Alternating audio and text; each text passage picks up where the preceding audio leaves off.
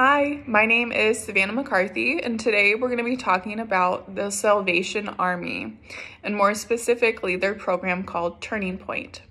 Now, a lot of people might not know how much the Salvation Army has to offer the community.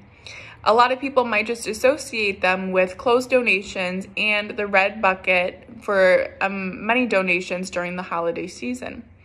And what people might not know is where exactly their money goes when they make the donation.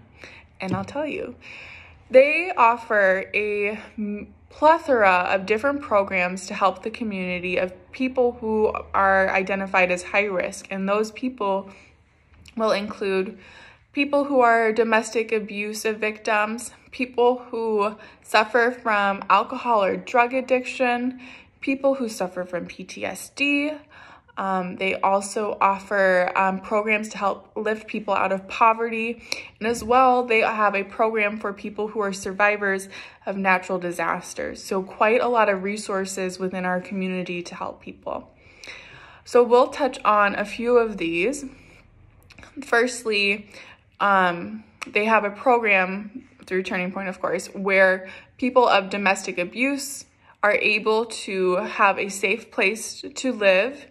They have apartments that these people can stay up to 2 entire years, which is incredible. In this program, they offer many different things, such as, like I said, a safe place to live. They offer food and resources available, such as personal hygiene, clothing that they might need. They also offer childcare, as well as transportation to places such as doctor's appointments, court hearings, job interviews, things of that nature. So really wonderful. And of course, going along with this safe environment, they don't disclose who is staying there because there's always a potential for safety risk in these high-risk populations. As well with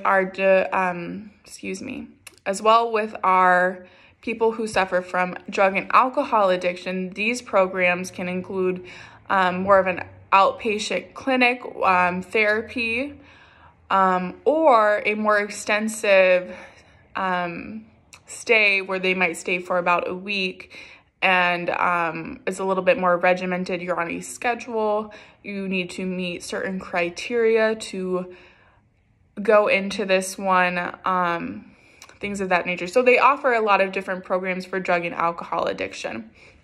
A lot of people might also not know where exactly Turning Point is located, and it is actually very close by here in West Michigan. It is near downtown on Fulton Street. So if you know anybody who needs help, who needs these resources, please turn them into the direction of Turning Point in the Salvation Army, because it's a wonderful resource that a lot of people are unaware of, and it can help so many people. So thank you.